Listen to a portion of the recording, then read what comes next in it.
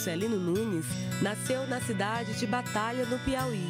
Quando criança, pintava sem imaginar que seria um grande artista do abstracionismo.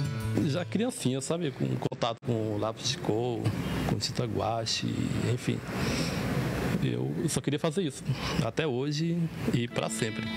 Nas brincadeiras de infância, nos casais apaixonados, em sua adolescência, na música, nos trabalhadores, nos artistas de palco, nas pessoas, pescadores, mulheres, paisagens e nos caminhos da vida que o artista compõe a sua verdadeira identidade, expressando seus mais puros sentimentos. Tem algum momento que você para, não, agora eu vou pintar isso, ou de repente você tem uma ideia, surge algo e você para, deixa tudo que está fazendo e vai para a tela?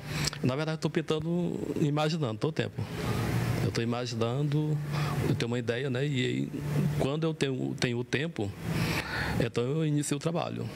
O artista plástico Jucelino Nunes derrama sobre telas toda a sua imaginação, brincando com cores, formas e texturas, caracterizando toda a sua vivência aqui no Nordeste do Brasil. O clima quente e cores fortes que o sol do Piauí reluz, o artista cria composições entre telas, pinturas e colagens.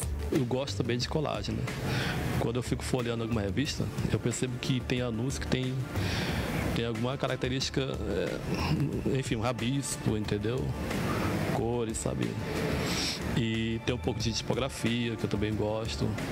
Então eu coloco essas informações e fico misturando com acrílica, colagem, né? Para passar a minha ideia.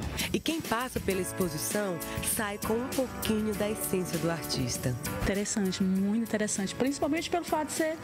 a gente percebe que é contemporâneo, né? Abstrato, mas muito interessante mesmo. Levaria para casa. Se tivesse dinheiro agora disponível, levaria, com certeza. Todo artista, como criador, tem algo em si que exige expressão. Todo artista, como filho de seu tempo, é impelido a expressar o espírito desse tempo. Todo artista, como um servidor da arte, deve ajudar a causa da arte.